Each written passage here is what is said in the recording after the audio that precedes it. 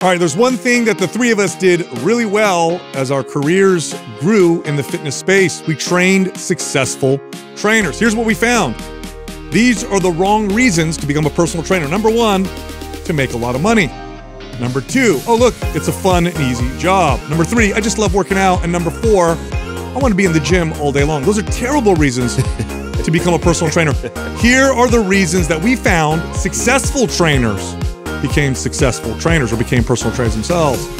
They had a passion for helping people, and their favorite hobby was exercise. Those two things are more guaranteed to make you successful than almost anything else.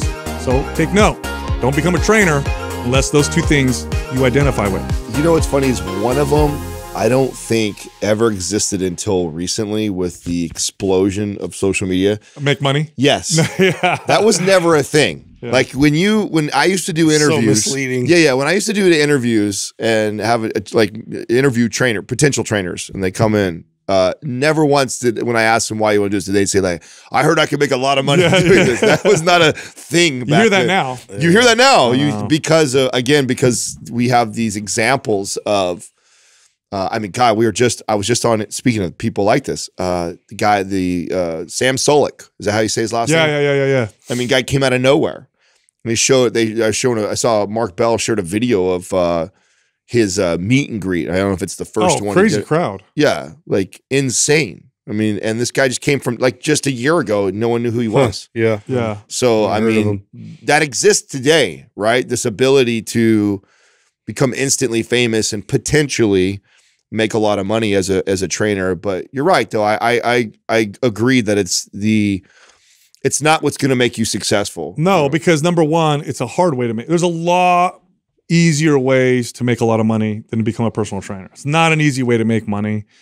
It's definitely not the kind of job that, unless you have a deep passion for helping people, you will not find it fun and easy. First of all, it's hard. It's one of those jobs where if you succeed 30% of the time, let's say you get people results and they can maintain those results 30% of the time, you're better than 99% of the other trainers in the average. Like name any other job like that where you fail 70% of the time and you're killing it. Okay, you like working out, that'll get old at some point because you're not going to be training a lot of fitness fanatics like yourself. Very few trainers actually make a living training other fitness fanatics. Most people that you'll train are everyday people who won't have a passion for, no matter what you do, they'll never have a passion for fitness like you do. And then loving to be in the gym all day long, I get that. I used to love that as well.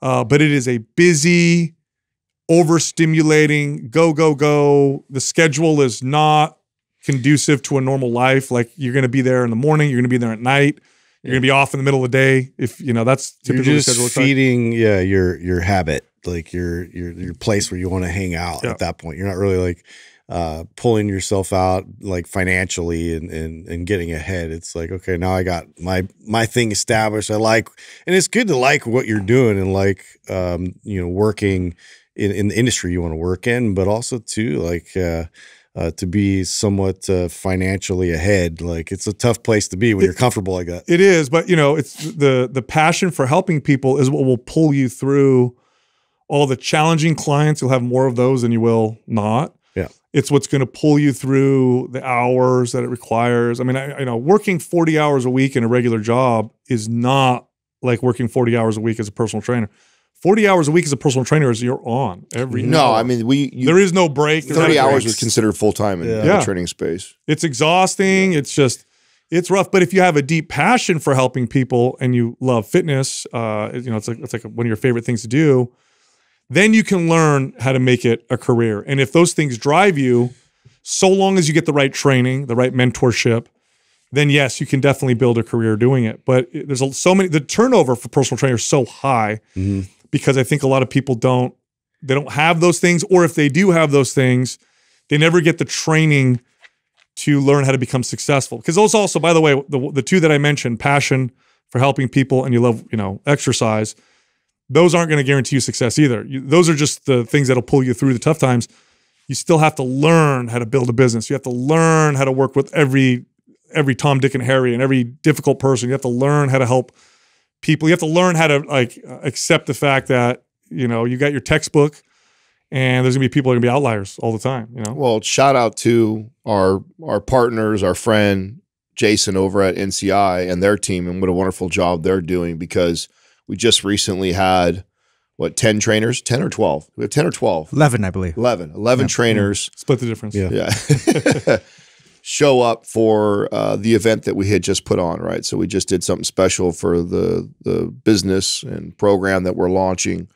And I think almost all, if not all of them, had gone through that. So, and most of these were all elite coaches, right? These are coaches that have been coaches. The youngest coach was 2 years. Yeah, that was the only rookie, I think. Yeah, she was considered the rookie of all of them, but all of them have been successful in all different levels of success and ranging all the way, I think, to 15 years, one of the coaches. So, and I think all of them had gone through NCI. So a testament to the good work that they're doing in coaching and teaching trainers how to be better communicators around nutrition, Build which systems, I think communicating nutrition has to be one of the more difficult things. Way harder than exercise. Yeah, because it's become like a religion, right? And so, you know, just like trying to talk about religion to somebody, it's like one of the things they say don't do, but yet as a trainer, you have to, because that's your job, is to help and educate around that. So it really does take a special kind of trainer to navigate those waters to be able to have those discussions. Well, with exercise, exercise is hard too, right? Keeping people consistent. You got to learn about biomechanics and exercise programming. Like, I'm not going to make light of that. That's all a lot of knowledge, and it's hard. But when a client shows up, you train them. So if they see you twice a week, 3 days a week, you train them. And so long as they kind of do what you say and you coach them well, it's okay. Diet is with them all day, every day when you're not there. And there's more bad relationships and behavior issues tied to diet. So I wouldn't tackle diet with clients until much later. I didn't even tackle it. Early days, and I'm sure you guys did this too. You did everything, right? Diet, exercise, the whole deal. Yep. But then you start to figure out, like, let's get the exercise part first. Yeah. Let's get you stronger. Let's get you feeling better through workouts. And then we're going to slow play this diet part, because that's the tough part. That's the part where people really have a lot of challenges. Pushback, yeah. A lot of pushback and a lot of challenges. But, you know, even like I said, with passionate trainers who really want to help people, the big challenge at that point, and you talk to any fitness manager, any gym manager, or you talk to any of these top coaches at NCI who coach other coaches, they'll tell you that you get those people, those trainers, then it becomes hard to convince them that they need to learn how to build a business and sell. Yeah. Because then they're like, I don't want to sell, build I just want to help people. So, okay, until you make millions of dollars and you can volunteer all your services, you have to figure out how to do this. Otherwise, I won't support you. But if you don't start from that, like, I can't, it would be so hard. Imagine how impossible it would be to take somebody who didn't really have a passion for helping people to teach them how to become, you know, a good trainer. That would be, you know, super, super challenging. Well, you normally get one or the other, right? I feel like you get the trainer who's super passionate about helping people, but they're totally adverse to selling. Yeah. I do not want to sell. Or you get the guy or girl who loves to sell, just wants to close deals, and then they have no morals or values, so they want to help people. So it's like, you, as a trainer or a leader of trainers, I guess, that one of the challenges I always had was finding that blend. Typically, where I had my success was I realized that getting the trainer who all they cared about was making money, and there was that trainer, to getting them to care was much more difficult than getting the one who cared and teaching them how to become an effective communicator and salesperson. Yes. Because I think they're both hard, but man, I think what happens is that the people that don't like to sell, they have a bad taste in their mouth for whatever reason. Maybe they had a bad experience themselves, or they had a family member that was in sales, or they have this connection to somebody who was a salesperson and they don't like them, therefore they don't like sales. And then you would have to kind of unpack that, work on that, and then explain to them that really you're in sales. No matter whether you like it or not, you're on sale all the time. People are watching you, and you are presenting yourself and presenting what your business that you represent. You're selling your ideas to your clients on what you want them to do or not do. And so there's no way around it. If you want this profession, you have to be good at sales. It's the greatest, most challenging sales job of all time. I'll say that all day long. In fact, when I do there's a 3-day course I'm doing for trainers in January, you could sign up for. And one of the topics I'm going to cover and do some in-depth training on is effective communication, also known as sales skills. Now, why is coaching and personal training a sales job?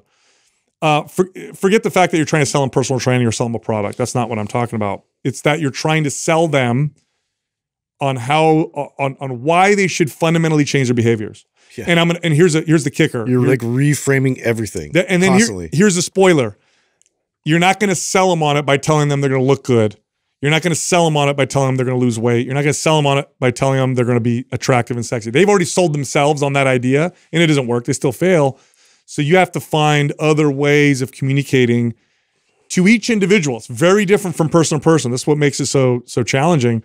How do I communicate doing things the right way? How do I communicate taking small steps when this person is in this motivated state of mind, just wants to jump, head first? How do I communicate to this person that the way that their friend lost 30 pounds isn't going to work for not just for the friend, even though they lost the weight, they'll gain it back, but definitely not work for them? Or how do I communicate to them that this is a fad, or that works, that this doesn't work, that, I know you think beating yourself up is going to get you there faster, but it's not. Like, how do I sell that effectively? And it can't just say, well, it's the right way to do it. It's like, no, you got to find a way to say it to somebody so that it makes them want to do it more than what the other guys tell them, which is lose 30 pounds in 30 days, take this pill, do this special workout, or follow this crazy weird, diet type of thing. The 3-day talk that you're doing, it's hour-long sessions. Yeah, they're recorded. Yep. So if you register for it, but you can't make the date, you'll still get a recording session. But if you're there live, then you're gonna get to talk to all of us, right? Because then so Adam and Justin are going to be on there answering questions live, and so you can just interact and go and ask us anything.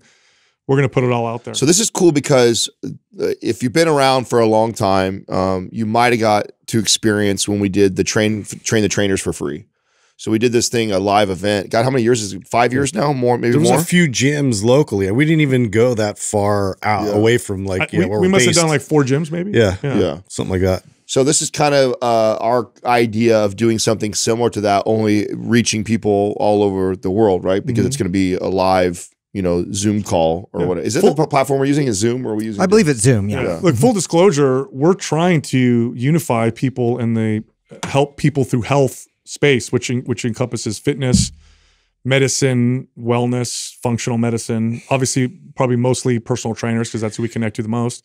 But try to unify them under this kind of common philosophy, and then I'm going to teach them the most important things, and then we'll have an announcement at the end of some stuff that we're working on. But you're going to leave with some really, really good, tools. So speaking of crazy and tools, I know you guys saw the video of. By the way, I'm so glad we recorded.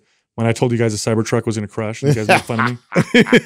Remember, you guys, it sucks. It's going to tank, whatever. We were just questioning the design of it as suspect, like triangle Doritos. It does fit you though. I mean, you should get one. Yeah, I do think it's you should weird, get like one. me. I mean, it's cool. Like I definitely wouldn't. If someone gave it to me, I wouldn't give it away. You know what I'm saying? So was that that little drag racing stunt real? That's real. Yeah. With the Porsche. Races a 911. So it races a 911. It beats a 911 turbo in the quarter mile while towing another 911 turbo. Yeah. Great marketing. That is the most insane. Yeah. Did you see that video, Doug? I did. That's crazy. It's crazy torque and acceleration. The other day I was getting on the freeway and I saw a truck carrying 2 Cybertrucks. Oh, really? How do they look in person? Oh, I mean, They're big, huh? It actually grabbed my attention because they're so unusual looking. They actually look I haven't seen one on the street. They look very formidable just in person, right? Yeah, much more so than when you look at them on a video. Well, so the thing about Elon that's incredible. First off, he has so much celebrity and pull that I think it's hard for him not to sell something and people want to get it just because of him. But he's so good with pop culture. Yeah. So like in the Tesla, ludicrous speed on their Tesla model, whatever. Yeah. That's from Spaceballs. Yeah. And it literally makes, if you've ever seen Spaceballs. Plaid. Yeah, sure it goes plaid. On plaid. You've seen that on the screen, right? Yeah. So this is like a ode to Blade Runner. Yeah. So it's got that design, that kind of Blade Runner design, and the tires look the way they do. And then he made it so that it's essentially bulletproof. I mean, there was what Joe Rogan shot it with an arrow and it like bounced right off. Yeah. And the windows, you could like hit them with a bat, nothing will happen. Like, meanwhile, like it's so funny to me because it's a tank. You just see the obvious like salty haters out there. Like, so I still follow a lot of the tech magazines from Silicon Valley and like TechCrunch and like Mashable and all those kind of and any given opportunity, they're going to throw shade. So they start posting, you know, when they had that promotional video out, they'll put up the old one of when the guy like punches or like throws a rock and it breaks the window. It was a metal ball that he threw at it. Yeah. And so like, I don't know. I just find it like, it's so like weak, you know, like that's like, you're just showing your colors right away. Speaking of weak, there's this page on Facebook called, I think it's called Futurism. And so it's kind of like a tech page or whatever. But they have a boner for going against or making Elon look bad. And it's so obvious. In fact, if you look at the comments, everybody on there's like, okay, whatever. Yeah. So you know how he got interviewed by New York Times. We talked about this. And he's like, he said to the advertisers all pulling advertising. Fuck yourself. Yeah. And, like, hey, Bob. Iconic moment, right? Yeah.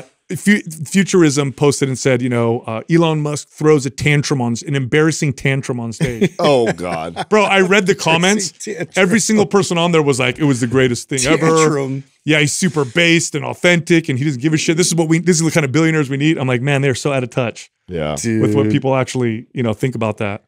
But what do you think is going to happen? I think it's because, and he was like speaking to Disney, I think like straightforward. Did you see they've lost thousands of subscribers because of that? Yeah. So I've been meaning to look up and see, because I know the stock obviously has been hurting for like the last year, but I wanted to see how much they're losing right now. I don't know. That's a good question. And it's funny because they feel it into they're putting out stuff like they're making adjustments, and it's just like it's interesting to me because you'll see like now they're saying like, well, maybe we should kind of back off a little bit on always trying to like add in our ideology and things with every one of the stories. Like it's good to tell a good story and just leave the story. They're saying that? You're hearing that? Yes.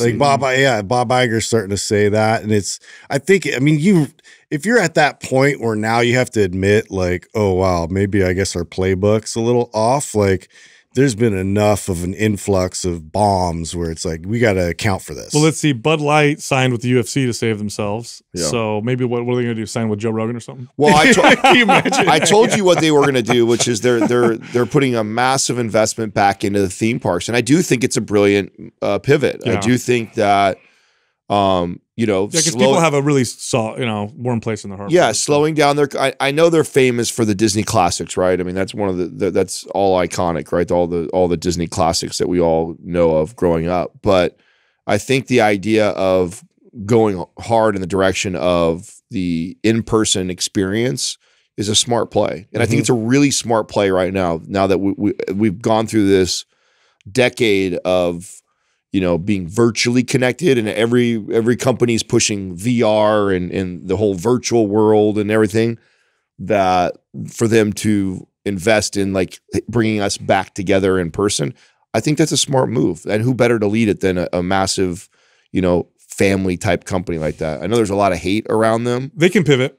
Yeah, I think they can pivot. Yeah, I think so too. Yeah, and I think they can. And I think they will. I mean, at some point, money, talks. And you just like, it just looks like a bunch of executives that were really doubling, tripling down on trying to present like certain propaganda and ideas. And if they just don't do that quite as much, it's, the audience will forgive them for it. And then you have pop culture like South Park poking at them so elegantly and accurately and bluntly. Yeah. Like, how do you like? You can't deny truth, man. No, it was so well right done. There, everybody sees it. Yeah, and you're watching. What they were saying. What were they saying? Like, remake the movie, put a female lead, make her lesbian. It's like, that was the answer to everything for almost every franchise. I know, and I was like, man, they really did a good job. Those South Park guys are just amazing. Did you guys watch any more Christmas movies over the weekend? Have you guys been chipping away yet, or what?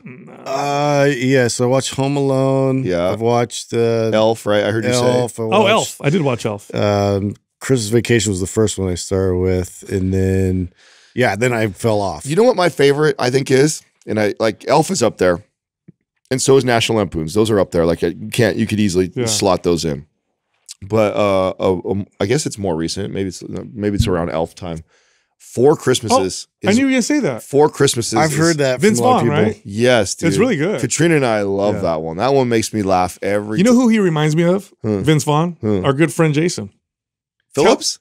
No, Marcucci? no, yeah. Oh, Tell me Marcucci. that Vince Vaughn does Oh, not yeah, remind you. Yeah, they have- Similar personality. Yeah, they get a similar. Every time I see similar him, humor. so similar. Is this more of an adult one though, right? It's all adult. Yeah. It's all adult. Okay. It's literally the premise is hilarious, right? And I think maybe why Katrina and I like it because we were single for so long and not settling down. Yeah. We waited a long time to even have kids, and so it's literally this couple that have chose not to get married, have chose not to have kids, just travel. They both are very financially successful. And on the Christmas holiday, they lie to their family always and tell them that they're like donating their time to kids, or But they're really just going to Hawaii. going somewhere tropical. they're going to Fiji, or they're going to these places, but they tell the families and they get caught, right? So that's how the show opens is they're going to Fiji. Everybody in the family thinks that they're off, saving children in Africa or something. And then the news, like the airport delays. Yeah. And so the news is there to record everybody, and they get caught on camera. And then the families call them out, and so they have to do 4 Christmases in one day. They have to go see 4 of the families, and each of their parents are divorced. Okay. So they got to go to each. So they go to mom's house, dad's house. Yes. Mom's house, dad's house. And it's just it's pure. all dysfunctional. It's like pure comedy. It's like you get the type of 2 people that would drive away, not want to be with family on Christmas for those reasons, and then they're forced to, and it's iconic.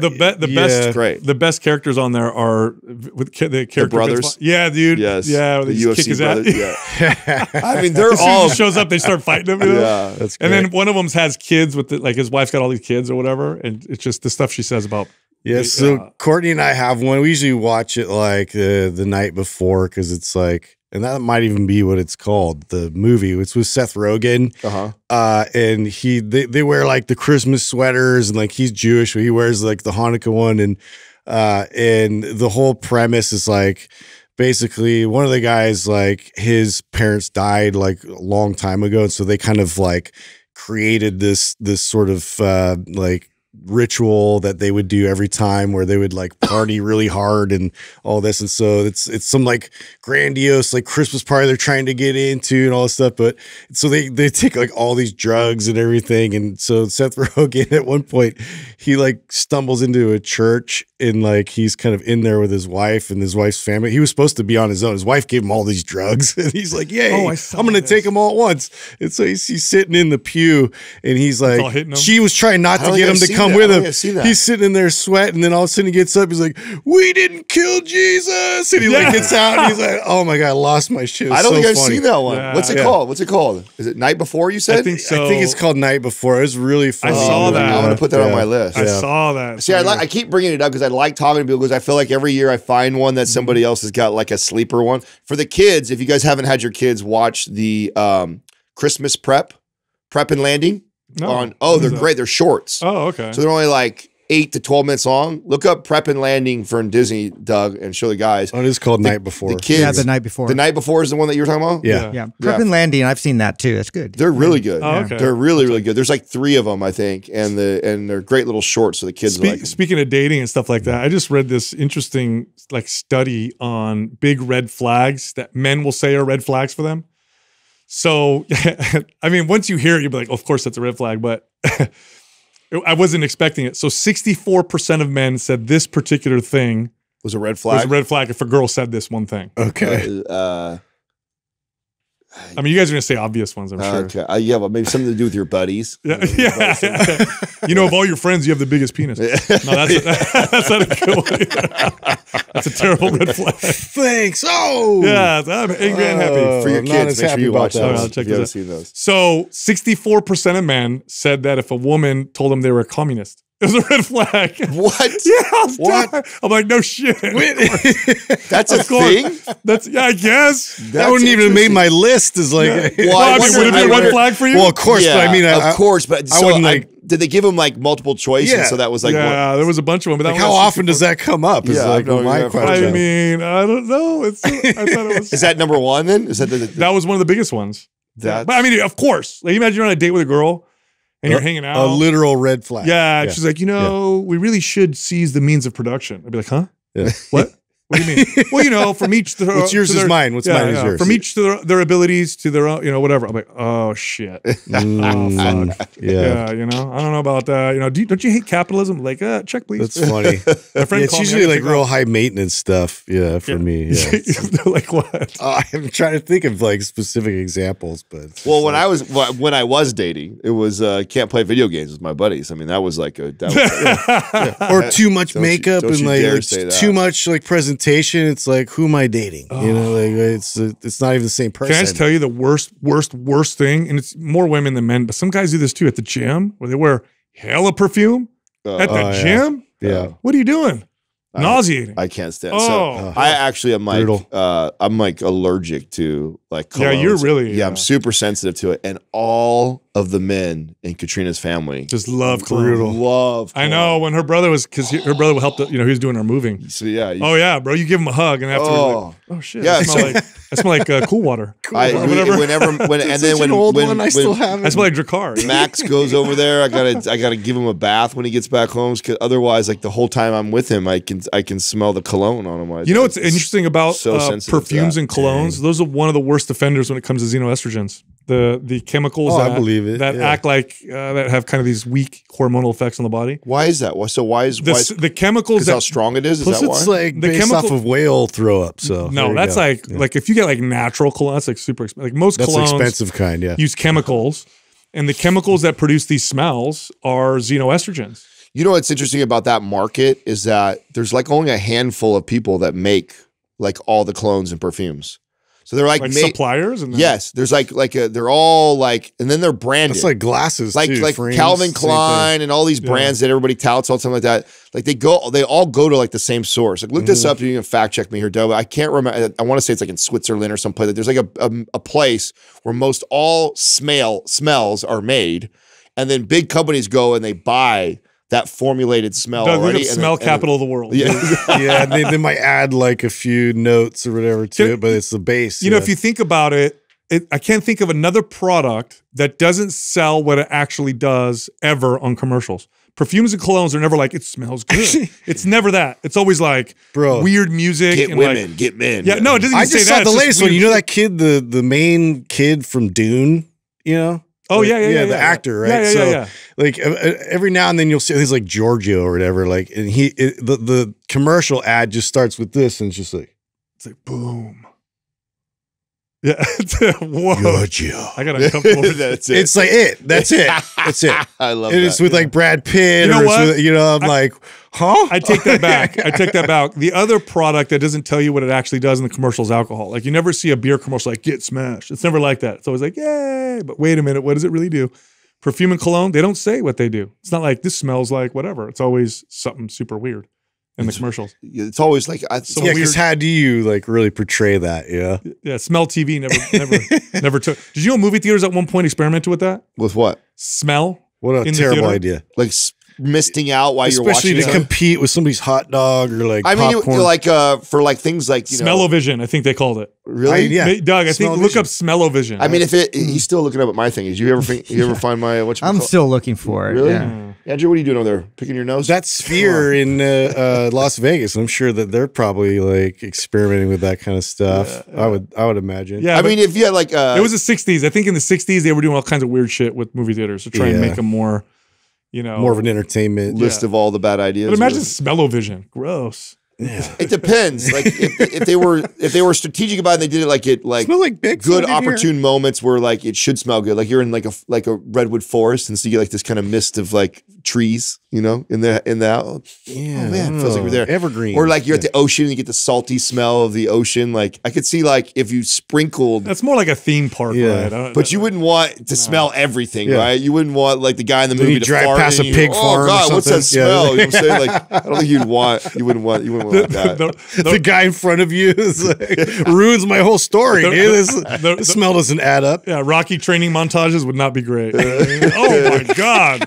Italian stallion. Damn. Oh, I hate that. It smells familiar though. What'd you guys think of the Christmas party? That was great. Oh yeah, you yeah. got, Doug? That was one of my favorite ones. I think. So I don't know how to pronounce it. Firmenich is a company since 1895 have been creating fragrances. I believe they're one of the biggest formulators. Okay. Of There you go. perfumes. I don't know. It's tough to find. Yeah, I think there's only a handful of them. All right, Christmas party. They're What a based great in vibe. Geneva. Yeah. Okay. What a great vibe at the Christmas party. Yeah. Such a great time. Everybody there. That's my favorite one. It was so good, man. That was my favorite one. I had never seen I like the bar set up and everything. It's those TikTok thingies. What do we do? What do you call that, Andrew? What is it? What is the spinny thing. Yeah, exactly. That's what it is. Spinny thing. Footy goodies. I don't know exactly what it's called, but it's basically like the 360 video being taken around you. It's like It's like a boomerang video, except so you're standing on a 360 boomerang video. You're standing on a circle with people. You're facing out. They put their phone on it and they spin it around you, and it records. And then you get this like I didn't know what to do at first. I was like, "What?" And then once I figured it out, I was like, I had no idea. About it. So shout out to Margaret and Jerry and Katrina, the girls that put the thing together. Choky, like they all. I mean, Katrina helped, and I know I think your wife helped too. Courtney helped. Like she really like asked everybody, "Hey, They were meeting right leading up to this, and it's always like, what ideas do you have?" And I believe it was Margaret's like, "Oh, you got to see this new viral TikTok thing that they're doing. We could rent one of these." And Katrina's like, "Cool, let's." What's so funny was I was asked to like pick the music, and she's like, "Give me a song." That's how Katrina asked me. Give me a song for the photo booth. And I'm like, a song for the photo booth, like explain. And you could tell she didn't want to tell me what was going to surprise you. Yeah, and then she wants to surprise me, but then she wants me to choose a song. So I just choose like one song that I like, right? And she's like, "That's a terrible song for this." I'm like, well, maybe if I had some more detail on what I'm making, like if I would have seen like some context. Yeah, I had no. So they totally threw away my idea, and the song they chose I thought was perfect. Well, it was better than that mirror idea we had the other year. Yeah, that was like the real mirror or something. That kind of fell on its face, right? Every year we have something a little different, right? That's kind of cool. You shouldn't do a mirror. Like people are supposed to like cry because they see their real self or whatever. That didn't happen. No, don't put a bunch of fitness people with more mirrors. Especially one that's going to make see you what they want to see, dude. Self-conscious, you know what I mean? Look at this mirror. The bad lighting mirror, you know what I mean? Terrible idea for Pretty much. Look how ugly you are in real life. Maybe that's what we should have one year. One of those warped, mirrors. I thought I fixed Funhouse. this problem. I'm going home. Why? Now. I know. Anyway, so Adam, did I tell you guys? I was going to tell you, Adam. Did I tell you guys about the island that's for sale off the coast of San Francisco? Did I bring this up? No. On the show? No. There's an island for sale off the coast of San Francisco. Let me pull this up. And the reason why I want to tell you guys about it is... You think about buying it? Is it already occupied with... What? I don't know. What do we call them now? Homeless. No. I got to find it because... Challenged. Look at that. You were stuck there, huh? You want to say I'm bums. trying to say bums. Okay, listen. Bum Island. We got... It's called Red Rock Island. It's in the San Francisco Bay. It's the only privately owned island. $25 million. It's 5.8 acres of land. That's actually not that expensive for your own private island. No. Now, here's the problem, because that's what I thought. I'm like, San Francisco, you couldn't buy 5.8 acres anywhere in San Francisco for $25 million. It would be way more than that, right? The problem is getting to it. Well, it belongs to like 4 different districts. There it is. Oh, and it's all... Look at the beach on it, though. Yeah, but there's no like flat area to build. Well, you could build on that. Chop the top off. You could build on it. It's so easy. Just chop the top off right there, and then no. You could actually buy that, huh? You could buy it, but you have to go through a bunch of you have to go through San Francisco and their regulations. Then there's let me see. Any development would have to pass through 3 levels of bureaucracy. Now we're talking. That's why. 4.1 acres of the island is in Contra Costa County. 0.09 acres is in Marin, and the remaining 1.5 acres is in San Francisco. So dumb. So you got to go through all 3 have to get approved to do anything. Yes. So one guy who owns it, his name is Brock Durning. Sounds like a guy who would own an island, right? Durning. Yeah. Hey, Brock. He's been living in Alaska for decades, inherited the property from his father, and he wanted to make a desalinization plant, but he couldn't get through the regulations. Could not figure out. What a waste. Terrible, right? Yeah. I know. Because how cool that would be to turn it into make something. it like a party destination. People have been like, let's build a desalinization plant so you get water, make it a solar panel system, and then the regulations are just so insane. It's too bad, right? Because it's sitting right off the coast, and I feel like you could do something awesome there. I mean, it's a beautiful location. It would be amazing. If you could actually build on the top of that right there and have a little helicopter pad and a little boat launch and I mean, I would do that. That's awesome. Yeah. But if you can't, that's stupid though. What if they find like a hidden area underneath it, Justin? Yeah. Yeah. Yeah. Lizard people. I mean, that's what I'm thinking. I know. Speaking of it's things, a good bunker destination for me. thinking of things that look good, they just did a study and found that men who are considered handsome, okay, so Adam. So I'm listening. It's you too, Justin. Sorry. No, Adam's the designated guy. Yeah. Here we go. I don't know about that. Men who are considered handsome earn on average 20% more than the average man. I mean, that's so taller too, right? Taller, good looking, like they're all those things are. I imagine it's similar with women.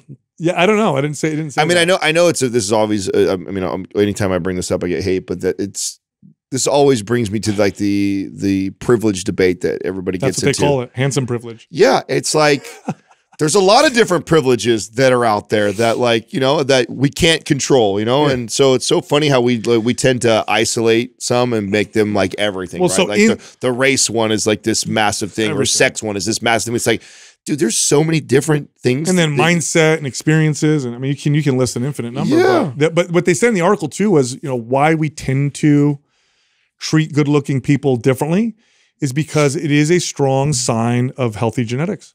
This is why we consider some things attractive and other things not. It's an outward sign that you're healthy. You think it's more that? Or do you think that an attractive person presents like more confidence? People want to look at happier people more than ugly people. Well, I think it's both because first off, you present yourself as good looking. You're probably good looking as a kid growing up. So people treat you differently because the genes are signaling good health and, whatever. But then also you get the feedback loop of people treating you better. So you have a different outlook on life and you have more confidence. So it's this positive feedback loop. So I've dated girls where this is a massive disadvantage too, though. What do you mean? That they're attractive? Yes. Because people that's all their value. Have given them everything, and everything comes so easy that like they've had a hard time finding purpose or actually sticking to one thing for for a long time. So any sort of loyalty to anything because there's always somebody else who's offering them a better opportunity or like that, or trying to get their attention. I think good looks may have more negative effects on women than men because appearance. Oh, interesting. Well, because appearance is more valued by most people for women than for men. Like, if you're a good-looking dude, but you're kind of a loser, you don't make any money or whatever, you're not going to get very far. Not very far. Yeah, and most women will rank things like sense of humor and status and work ethic and stuff like that much higher, whereas appearance tends to rank much higher in women. So if you're a good-looking girl, especially as a young girl, then you get this feedback loop that's what's important. That's the most important thing about you. And then as you age, that goes away for everybody. Yeah. So that's got to be a tough situation. But I thought that was interesting. They called it handsome privilege. So, all right, what do we do with that? What do we Next do time you get an argument with someone good looking, I don't know, that's your privilege talking. Yeah. You give them a good and bad. Any trait you can spin it. I'm pretty sure at the same time. So did you guys? I want to tell you guys about this influencer I just found and how much money they're making. And that's not going to be the weird part. It gets actually kind of weird. But I'm going to bring them up real quick, just to kind of show you. It was really interesting to me when I read this. So there's an AI influencer who's now generating about $11,000 a month. Not a huge amount. We know influencers that make a lot more money than that, but 6 figures off of a TikTok account. And it's AI generated? It's not real. Wow. It is not. 6 figures? It is not real. $11,000 a month. That's the ideal business. It is a 100% AI generated individual. Wow. It's How not long even a do you real guys person. think, okay, with this whole AI stuff, like we're going to be able to get away, like these people are going to be able to get away with that and make money off of it? I think it's a small window. Yes. I think you're right. what I brought up about that Sam Sulek kid. Okay, so after I found out about that kid, I kind of dug through his stuff to get it. Like anytime I hear about someone exploding like that, I'm curious, right? What does this guy do? That's the girl right there. Oh wow. Now, dude, that doesn't even look like AI. It doesn't. Wow. Crazy. It doesn't. Obviously, attractive person, but I wouldn't think that it was AI. Wow. That looks real. Isn't that weird? The only thing that gives away it's not real is how good the photos all look. Every picture looks perfect. Yeah, she looks super real, but the background and now, don't you think though at some point they shot it? I like the comments. Don't you think at some point though that they'll figure that out and then the AI will make it more gritty? So okay, yeah. So I do think there's this small window where like this fools enough people. There's also a percentage of people that probably don't care. Yeah, I was gonna say I don't think it's really fooling. There's obviously a market. They make glove dolls that people fuck. So there's obviously people that don't care, right? Sorry, Doug. It's true. So I mean, it's a fact, Doug. I know it's a fact. Okay. I mean, it's just the way you present it. So like, in your face. Is there a more elegant way to say that? Make love. Oh, okay. Yeah. There's a group of people that make love to plastic dolls. There you go. Right? Much better, Adam. Much better. Okay, so I don't have time to be that politically I did not correct. have sexual relations. My point is bringing up that Sam Love Sulek is guy. reciprocation. So as I dove into his stuff to see kind of like what he's all about, cool guy, smart guy, super jacked. Yeah. And I heard Josh say it. And it was exactly what I kind of thought was just raw and gritty. There seems to be this movement and gravitation towards these influencers and people now that are more authentic and more real. Yeah. And so people appreciate the kind of, grimy gym area and the hoodie and like just not combed hair and the, what I'm saying, eating cereal in the morning just with your iPhone out, like because it's novel. Yeah. When everything's perfect, then that's right. So not edited up, not hype music behind it, and just me talking to the camera and giving you tips and stuff that I've learned. That's so funny. I feel like simultaneously both are going to be very popular. Like you have like your super scrubbed, like AI'd out version. Cause I'm just thinking too in music, that already happening the same thing. Sure. And I'm very much drawn to the garage band style, like you have to go see them live because it's just not even the same thing otherwise. Besides live, because live's gonna be very hard. At some point, maybe AI will be able to do that. But the challenge is that AI will be able to copy gritty. They'll be able to on picture, at least picture and video.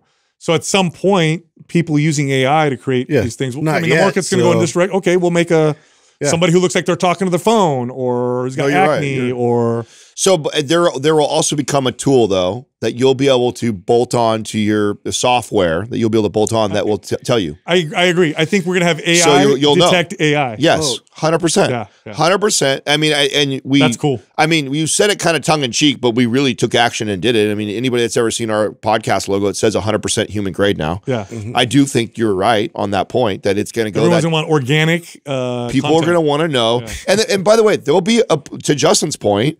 There'll be a portion of people, because here's what's the thing that will be valuable of AI is it will be next to free. Yeah. Because it's not taking up any real person's time. So they'll be able to give away good free stuff. You won't even need cameras. Right. So there will challenge you either. It's like all bubble gum. Well, so there'll be a divide in the population of people that they don't care that it's fake AI because they're getting what they want from it and it's free. Then there'll be other people that are like, I'm willing to pay and spend money for less perfect because I know it's real. And I want as close to a human connection as I can have, even though I know it's a virtual world we're doing this in. At least I feel that it's this authentic person. You guys watch, and maybe one day I'll meet them. Now, you guys watched the movie Ex Machina. Yes. I thought one of the best sci-fi movies ever made. Very one of the more brilliant things about it was this machine, eventually, spoiler alert, ends up, killing everybody. But the machine itself learned what this particular interviewer liked based off of all of his internet searches. So it literally became so alluring and so convincing to him because it could manipulate him so effectively because it knew what he liked. At some point, if AI can connect to your Apple Watch, your computer's camera, read your pupil dilation, your heart rate, your cortisol levels, it could literally, in real time, change and mold itself to hit all those buttons. It'll be almost impossible not to get fooled. Have you guys seen, and this is just on the thread of technology, but I watched a commercial where they're promoting this product that was basically like kind of like a Google search or like something like you'd use to search things on your phone or whatever, but it would shoot like a projection onto your hand. And so it was like a little clip, like you attach it to your body and then you kind of audibly talk to it. But then like when you need to look up something, it's like, boom, I'm looking and it's shooting it on my hand. Wow. And then like they're going on with their day. It seemed to me like it was trying to promote like a different way to interact with technology instead of our phones, trying to like one step with trying to kind of get us out of like, this manual sort of like I'm always on my phone looking down and my posture's shitty. So I thought it was interesting. I don't know what the product's called, but it's definitely out there.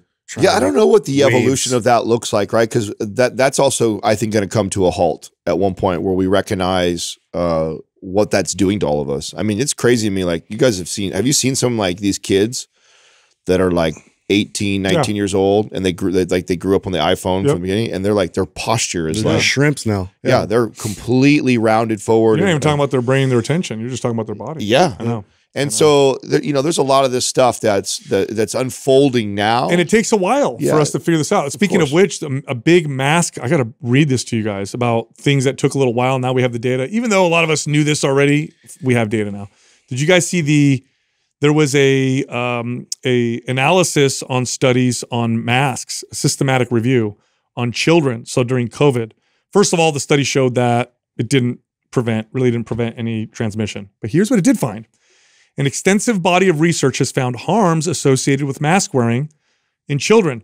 These associated harms include negative impacts on speech, language, and learning. Mask wearing caused reduced word identification and impedes the ability to teach and evaluate speech. It also may impact mental health and social emotional well-being by limiting the ability to accurately interpret emotions, particularly in younger children. There's also evidence that masks hinder social, emotional learning, and language literacy development in young children. Children with special needs and autism may be disproportionately impacted by mask requirements. Like the brain, we are so tuned to reading faces and little minor adjustments to your emotions and your whatever, that making kids wear that, we sacrificed a lot. Dude, and it's like everybody knew that. It's just like we just decided to discard that thought and just run the experiment. Yeah, it's just frustrating because it's like, you know, you're not going to be able to convince anybody that still has issues with that. It's their pacifier. It's the way that they're consoling themselves. There's still a large. I mean, I saw it in our forum. People were discussing some things that they like or not like about us, or agree or disagree. Someone with us. said the mask. Well, they brought up that we thought that like when you bring up like that we handled COVID the wrong way, there's still people that believe that was the best way to handle that. Wow. Oh God. Yeah, in our community. How can you look back? It's like I would love to have debate and discussion in Discord, but it's like they really don't walk people right out. still really think that believe it. You know, had we not, it would have been 10x worse. And they thought the data's clear. Mountains of evidence, but now the data's clear. There's not even speculation. It's all pretty damn clear to us that read all of it, but not everybody reads. There's a term for that. It's called cognitive dissonance. It's a very, very difficult. Well, I'm telling you right now, it's prevalent. It's prevalent enough to be in our community who actually listen to us daily. So imagine how many more people are out there that actually still think that way, right? That still think that it was the right sacrifice, even with what you're bringing up. That still doesn't matter to them. Yes, there's a percentage of people now, and I've seen it. I've seen that also on our channel of people that came out and said like, I was wrong. You know, I thought, you know, so we do have some people with that awareness, right? Self-awareness that have admitted that, oh man, I thought we did it the right way, and now I see it wasn't. But then there's still a lot of people, and I know a lot of people that think that was, and it would have been way worse had we not. Crazy. All right, you know, I had mentioned earlier like good looks and this and that. I talked about, and then we talked about AI, and I said acne, like you know, AI might make people have acne, make them look real or whatever. You know, I read a study on red light therapy and acne. Oh yeah, it is an effective acne treatment. So you could use, if you have acne, what is it doing that? Regenerate the skin, changes the microbiome on the skin. So it's changing the microbiome on the skin. That's some of the speculation, but it has been shown in studies to improve not just acne, but the acne scars that are left from really bad cystic acne. Huh. So what connection does acne have with like your mitochondria health? Is that a sign of poor mitochondria health, or is it like what's? I think having, because that's really what that's doing. It's charging that better, more skin that regenerates faster and I guess faster and healthier, and is less likely to have problematic cells. Yes, and is less likely to have acne. That's interesting. But the studies do show, especially with the scarring caused by acne. So you see, you know, you've run into adults, right, where you could tell they had really bad acne when they were kids. But it's an acne treatment. So especially for body acne, that's the other one. If you have acne on your back or your body. Well, I know stretch marks, it definitely made a real big impact. And, you know, I've talked to multiple people that have had experiences without using the red lights really helped with that. So that's interesting. It's pretty cool. That is cool. Because I know, I didn't know that. I mean, I didn't really deal with this as a kid, but I know adults who still, struggle. It's really tough to struggle with that. But I don't know any of them that have tried red light. I had no idea until I pulled up the studies. I want mine back. I've got it here at the studio, but I see the guys are using it like there, and so I feel bad. Kyle uses it all the time. Yeah, he was this morning. He was in on it again, so I feel bad about taking it because they're actually using it. But I miss having it at my house right now. Hey, I wanted to close off with telling you Arnold's PRs. You guys know what his PRs were in the biggest lifts? Did you guys know that in the golden era? Yeah, when he was lifting. Let's take a guess. Yes, take a guess at all this. Yes. I'm going to guess his squat at 575. I'm going to guess his bench at 400. I'm going to bet in 405, 425. Deadlift at 600. Okay. How close am I? His back squat, what did you say it was? 575. What'd you say? Yeah, I'll say 515. 525. Ooh. Okay. So back squat 525. His oh, wait a minute. That can't be right. Oh, okay, here we go. His bench press. What was his highest bench press? 405. 525. Sorry, his best squat was 610. Sorry, I got that reversed. Best bench press was 525. Okay. Squat was 610. What was his best deadlift? Well, I said 600, but it's probably higher than. Yeah, 710. Yeah. Damn, he Not bad. That's really not good. bad at all, man. That's pretty damn good. You know who was way stronger than him? Colombo. Franco Colombo. Yeah, Colombo. Little ass Franco. I mean, isn't that how they became buddies, right? Yeah. Like he was smaller, but he was stronger than he was on a lot of stuff, right? Yeah, but I mean, that's pretty damn good. But what's interesting is that you see guys like a 525 back squat's a lot, but I've known guys to be able to squat that much. The bench press 525. I don't know very many people that can do that. He was obviously very strong on the bench press. What about the Hulk? I forget his name. Lou Ferrigno? Lou Ferrigno, I don't know. I don't know what his. Okay, I felt like he was stronger than him, but it was. No, I don't think he was. No, I don't think he was. No. Now, just goes to show you how strong Ronnie Coleman was.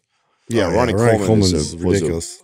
Made no sense how strong. Remember that video of him doing the 200-pound dumbbell chest presses? Bro, he used to row like 5 plates, dude. I know. Bent over row. Like he did some crazy. And I remember that video of him leading up to Showtime. Like he was like a week out from getting on stage and doing 700 and something pounds. 800-pound deadlift. Yeah. Where he was, he said that's the one. I think it was an 800-pound squat. He said that's the one that he thinks caused all the back damage. Yeah. Oh, crazy. So Justin, you said something today. So a shout out. I'm going to give a different type of a shout out. You were talking about music, and I've found this artist. I think I shared the artist with you that I've been listening to like crazy. And I was like, oh, you know what? I should share that on the podcast. His name is Steven Rodriguez.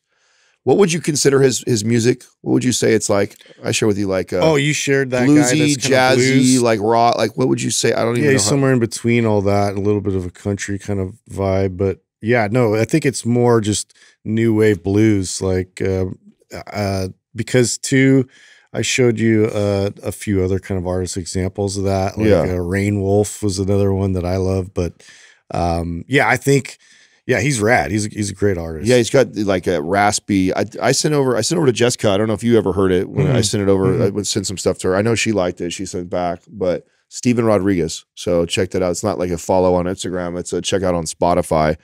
And I've probably got like 8 of his songs downloaded. I like it so much. Organifi is a company that makes supplements, they're organic, that help you with wellness, health, and performance. They have a new product. In fact, I love it. It's called Organifi's Shilajit Gummies. This has real Shilajit inside them, but they taste delicious. Lots of health benefits, from boosting testosterone, balancing hormones, reducing inflammation, and helping with cognitive performance. They have lots of other products as well. Go check them out. Go to Organifi.com. That's ORGANIFI.com/MindPump. Use the code MindPump and get 20% off. All right, back to the show. Our first caller is Colin from Tennessee. Colin, what's happening? How can we help you? Hey, how's it going? Good, man. Good to see you again. Real quick, Adam, I took care of your IOU and went ahead and bought a grip strength. So good stuff. No worries on that. Good stuff. Right on. So just diving into the question. So alternating workout or phases every workout versus doing a phase of training, every 3 to 4 weeks. And I'll use an example with a client that I had. She worked out like every day for something like 20 or 30 years, and she loved it. That was her thing to do. She came from the time when, 15 to 25 reps was all you were supposed to do as a woman. And so she did that literally every day for something like 20 or 30 years. And she got to the place where her mobility was so bad and she had so much joint pain, she stopped for something like 5 or 10 years. So this is where she meets me and we start working together and, mobility and all those things. And luckily I'd listened to Mind Pump for a very long time. So I knew what I was doing going into it. And so we got her to where she was kind of pain-free and feeling good. But what I noticed is when we transitioned to like a lighter version of MAPS anabolic, right? So I never had her go, she was probably 62 when we met. I never had her go to like 4 reps. Like it was never that heavy. I think 6 or 8 was the heaviest or the lowest we would go. But what I noticed is if I did more than especially like 2 weeks in one phase, she would get really, really tight, really stiff, and had a hard time recovering. And that was almost any phase. So what I ended up doing, because my concern for her was that if she regressed back to having a ton of like mobility issues, she was going to quit and never work out again, like she did, before. So what I did just through trial and error is on Mondays, it was heavier, like 8 repetitions was the max we would do. And we would go as heavy as she could for 8. And then on Wednesday, we would do more like hypertrophy, like 12 repetitions. And then on Friday, we would do 15, to 20 repetitions. And then we cycled that way. And she seemed to respond really, really well as just from the psychological side. So my question is that okay? Would you have done it differently? Would you recommend a different way of doing that? Of course it's okay. Or what is it? Of course it's okay. Yeah. Yeah, of course. If she felt good doing it, you did the right thing. Yeah. So, and this, for anybody watching who's a trainer or coach, I mean, you have to, there's general guidelines, but you have to individualize it. You got to follow the individual. I mean, I would have done it if I were to do anything any differently. It would have looked more like a strength training workout, a mobility day, a mobility workout, and maybe isometrics. So rather than just phase the reps and the weight, it would be the intention as well. And this is how I used to train my older clients. We would do if I trained somebody more than once a week, there would be strength training, and then there'd be mobility, and then there'd be some other kind of maybe isometric or some kind of balance type of workout, and it just seemed to work best with them. And most people over the age of 65, I actually had them strength train twice a week. I had very few that would do any kind of strength training more than that. And if I did, like I said, I would throw in the mobility or stability or balance or isometrics. But if you did it and it worked, then it was good. Well, not to mention the studies are pretty clear too that they're pretty equal, right? Somebody who is changing every workout versus somebody who keeps it the same for 6 weeks or whatever like that. I mean, it's not going to make that big of a difference as far as their results are concerned. And if she's doing better that way as a coach and as a trainer, it's a no-brainer. We tend to advocate for the phases for most people, and we've talked about this before, is because if you are constantly changing every single workout, it's really tough to see what's working well for you. And so it's like, oh, was it that the 8 rep day that I did, or was it, the day on Friday where we did more of the, supersetting that did it for me? Like, people have a hard time being aware of what's going on in their workouts as it is. Changing it up every single day just makes it that much more difficult. But as a coach, if you have a specific situation like the one you just talked about, you doing a different workout every time is not that big of a deal, especially if they're seeing results and they're liking it. Yeah, the other thing too is you're training somebody's mindset and understanding as much as you're training their body.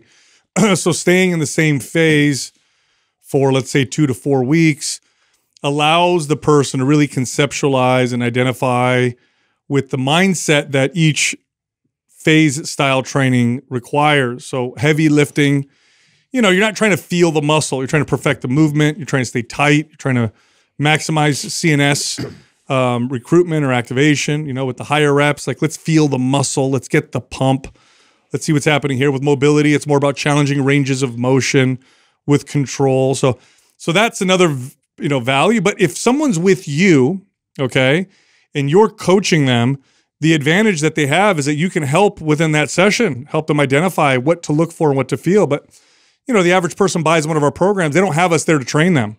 And so what ends up happening when they go a phase 1, 2, and 3 workout in the same week all the time, especially if they're not super experienced, is they're not able to train the mindset and the understanding, because you know as well as any other coach or trainer, the way you approach and the way that a heavy squat feels versus a lighter squat feels and how you approach it is it completely different.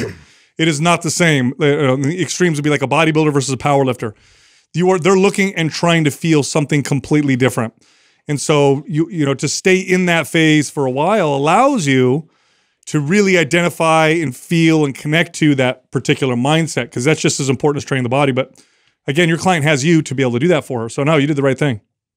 Okay. So then on that note, you know, you said like mobility day, something I was always adamant about, especially if she came in and wasn't feeling her best. We always did 20 minutes of priming before every session. That was always the standard. If after priming, she didn't feel well enough to do strength training, the whole session would be priming, right? Prime or prime pro, one of those two. And so that's kind of typically how I would structure it. And then to what Adam said about, you know, gauging, that was what bothered me, was I couldn't gauge week over week how she was progressing in her like lifts necessarily, like we would traditionally if we were doing 3 or 4 weeks in the, you know, in strength or in hypertrophy or in endurance. But what I did do is she followed a very similar, like maybe again, like a lighter version of anabolic, where the workouts were the same. I was tracking them. So like if every Monday was a strength workout or every Wednesday was a hypertrophy workout, I was looking at the previous one so that she could know like, hey, this is the numbers we're looking at.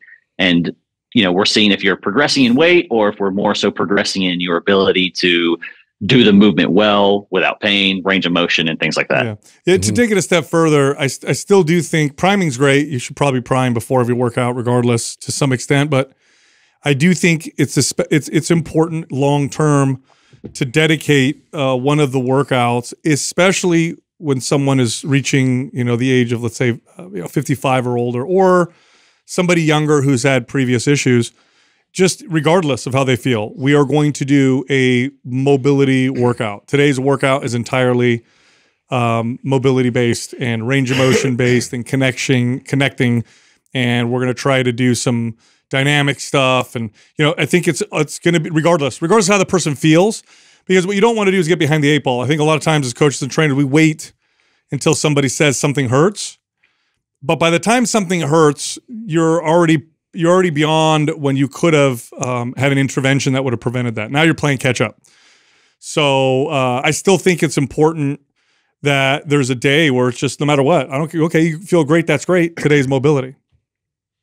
Okay. Well, then follow-up question to that, if that's okay. Sure. So for some of my older clients now, I have them follow maybe a similar model to like MAPS 15, especially the ones who want to work. They love working out. They've done it for a long time, but you know, an hour every day is just way too much. So they're doing kind of 15, 20 minutes a day. Would you still turn like maybe one of those into just mobility? Or since it's only 2 or 3 exercises that they're doing, you know, not as big of a deal for them to replace all the exercises? Absolutely. Yeah. Absolutely. And mobility workouts can be longer than the allocated 20 minutes because the intensity and the load and the volume aren't anywhere near the same, but 100%. Yeah, and that'll vary based off of like if there's anything that needs correction, right? If there's any pain and restriction, and, you know, in terms of like frequency and volume with that, that's where you can kind of program and play with that to address very specific things. But overall, in general, like just having one day devoted to that is just good, you know, constant sort of upkeep and making sure you're reinforcing these joints and the function and everything else. So that way you don't get into like problems down the road. Yeah. So then last question in regards to this topic. For a client who comes in and I recognize that this is what they need as the coach, I know that this comes down to just effectively communicating to them. But when they get a few weeks into it and they're like, well, why am I not seeing progress? Right. But we've had to like, maybe like what you said, right? Where, you know, we're changing the workouts based off what they need. We're doing a lot of mobility and stuff. How would you communicate that? Or how do you recommend communicating like, hey, progress isn't going to be like what it would normally would be, you know, if you were 20 or 30 years old, right? You're 60 or 70. Wrong argument. You know, how would you communicate that? Wrong argument. Yeah. You're saying it the wrong way. If somebody says to you, why am I not progressing? The last thing you want to do is say it's because you're not young, or you know. Here's the deal: are they really not progressing, Colin? Yeah. Are there? What are those other metrics you can pull? Are there any improvements anywhere that you're noticing within that period of time? Sure. Yeah. No. Like, I guess I would see the progress, and I wouldn't say like, hey, it's because you're not 20 years younger. It's more so them telling me, hey, 20 years ago, I would have been able to do this and see progress faster. Yeah. Right. Yeah. Well, I'm not sure about that, Mrs. Johnson, but here's the things that we have noticed. You did say you're sleeping better and you don't have as much back pain, or, well, here's what I did notice. Energy levels are higher. Yeah. You're squatting deeper than you did before. And it looks like you're not getting as sore. Like, have you noticed that? Like, your job is going to be to help her broaden her focus on the values that you're providing her with your service. It is not to argue the point that she's making and to keep her focus or his focus on that one narrow scope, because you will lose that battle. I promise you. Then it'll become a battle of, well, this or that, and okay, patience, but how long? And I'm frustrated. And there's this other trainer over there that seems to be getting people really sweaty. I think I'm going to go over there. Yeah, that makes sense. And that goes along with what you guys said the other day about setting the expectations right up front in the initial session of like, hey, this is what we expect to see, and this is the process, and we'll hit these humps, and we're going to get through it, and this is the journey, what the journey will look like. Yeah, imagine that makes sense. Imagine if you went on a bus ride and the bus driver never told you that he's going to be driving over gravel and bumps, and it's going to be crazy storms, and then you encounter those, you're going to be freaking out. But what if he told you ahead of time? Hey, look, at mile 5, we're going to be hitting some big bumps. It's all good. I drive over them all the time. Okay, so it's not a problem anymore. You have to set the expectation. You have to make the predictions. All that does is build trust. Yeah, awesome. Thank you, guys. Appreciate it. You got it, man. All Thanks. right, Good to see you again, brother. Take it easy. Yeah, that's, okay, for the coach listening, it is your job to broaden the scope of what the person pays attention to and notices, because people will only pay attention to the scale and the mirror and maybe the weight on the bar. That's it. They won't notice anything else unless you help reveal it to them. And then to the individual who's not a trainer or coach, pay attention to everything, because you'll only see what you're looking at. And if all you're doing is looking at the scale, you won't notice all the other amazing things. It's like that Bruce Lee quote where, he points off to the moon and he says, stop looking at the finger pointing to the moon, or you're going to miss all that heavenly glory. You have to identify all of the benefits that your workout and diet are providing you. Otherwise, you will lose motivation. It will feel like it's a waste of time, and you will seek out other methods that are inappropriate and that are going to get you not only nowhere, but get you to go backwards. Yeah, he was alluding to something we talked about in person, right? So he just left our studio last week, and one of the things that we talked about was the importance of forecasting with your clients. I think trainers fail at this a lot. Totally. They allow the client to come in and say, hey, I want to lose 30 pounds, or hey, I want to get ready for this wedding. And then like, okay, we sign them up and it's like on to the goal, versus you telling them what this journey is going to look like and all the things that we're going to be looking for, other than just getting you in that dress, or other than just losing that 30 pounds, because it's important, if this is going to be a client that's going to stick with you, that they understand there's going to be these peaks and valleys, and there's other metrics besides just putting weight on the bar or just losing weight on the scale. And you need to help them understand that if you're going to have these clients for a long time. Our next caller is Austin from Kansas. What up, Austin? Austin, what's happening? Hey, guys. It's kind of crazy talking to you. First off, thanks for everything you guys do. I love the content, especially the dad stuff. I got 2 young kids at home, so Right on. yeah, I just appreciate Good for podcast you. and everything you guys put out. Good for you, man. So my question is, just read off my email. Seem to be struggling with, I think, is some hypoglycemia or low blood sugar during or after my early morning workouts. Usually 5:30 in the morning or so. Usually happens when I go like a moderate intensity or a longer duration, and just get lightheaded and everything, and feel like I'm nauseous, and so I have to drink juice or something feel better. Question is, what should I eat or drink before my workouts to avoid feeling that way, to fuel my body, my workouts? And could what I eat the night before, the day before, be making a difference? Absolutely. Yeah, so gummy bears no, I'm just kidding. So what you eat the day before can make a difference. But first off, we have to make sure that that's what you're actually feeling. Because oftentimes it's not some form of hypoglycemia. Have you been diagnosed with hypoglycemia, or have you ever had your blood sugar levels tested? Yeah, I've had them tested. No issues, and no diabetes or anything like that in my family. Okay. And have you had a nutrient level test? And do you know if you're having enough sodium in your diet? Because both of which can cause some of these interesting symptoms. By the way, the symptoms of hypoglycemia can feel like lightheadedness, nausea, cold sweat. Is it all that? Stomach ache? Yeah. Yeah. It's basically like, I feel like I might pass out or something. All of the above. Okay. And do you know how many calories you're eating a day? And are you getting good sleep? You said you have 2 kids, so. Yeah, sleep is probably about 7.5 hours a night, roughly. Okay. And then calories, I haven't done any, real close tracking or anything like that. I'd say I'm probably like 2,000 or, maybe a little bit more than that. Okay. Not a lot. Could be a stress response from the exercise, but I would get your nutrient levels tested just to make sure that there's nothing. What kind of workout are we doing? That's nothing off. Yeah. What does a workout look like? Good question, Adam. Yeah. So after finding you guys a couple years ago, I started doing MAPS Anabolic. And basically I've kind of like adapted it to my own, just sort of, still doing like deadlifts and squats and all this full body workouts 2 times a week, sometimes 3 times a week. But I'm not doing the trigger sessions anymore. Do you have caffeine before your workout?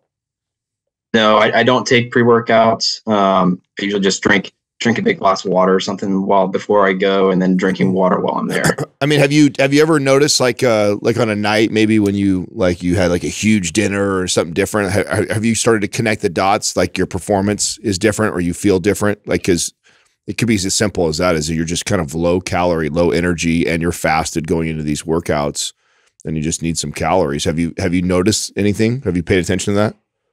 So probably like a week leading up before I wrote the question. And since a couple weeks since I wrote the question in, I've tried to really dial in on that, and I haven't had it happen to me since. But this has happened to me a handful of times throughout the year. I'm not gluten-free. I don't eat low carb normally. But I guess last night I had a big plate of spaghetti, worked out and I was fine this morning. So, okay. I think that could be it. Maybe, I don't know. Yeah, definitely could be it. Because when I used to go low calorie at times for particular reasons, sometimes that would happen to me as well. And when I bumped my calories up, I didn't notice it as much. You can also try sodium. So with your glass of water in the morning, we work with Element T. You could try some sodium beforehand. It's got a little bit of magnesium, potassium. See if that makes a difference.